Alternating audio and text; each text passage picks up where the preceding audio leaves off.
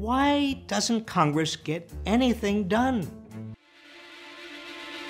Well, one chamber actually does. Hundreds of bills have been passed by the House of Representatives, but have been blocked from even getting a vote in the Senate. Bills like the Freedom to Vote Act, the John R. Lewis Voting Rights Advancement Act, the Equality Act, background checks for gun sales, reauthorizing the Violence Against Women Act, the Protecting the Right to Organize Act, the Build Back Better Act. The list goes on. So why aren't these crucial bills getting a vote in the Senate? Because the filibuster makes it impossible.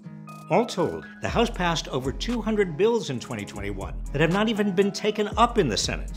Everything from investing in rural education to preventing discrimination against pregnant workers to protecting seniors from scams. Bills that have real, tangible benefits for the public. Bills that have widespread public support. So don't believe the media narrative that Congress is trapped in hopeless gridlock and both sides are to blame. One chamber of Congress, led by Democrats, is passing important legislation and delivering for the people.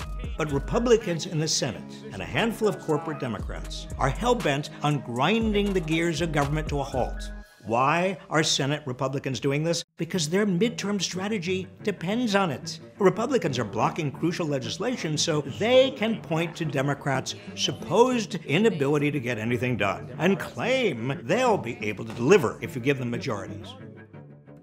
Don't fall for it.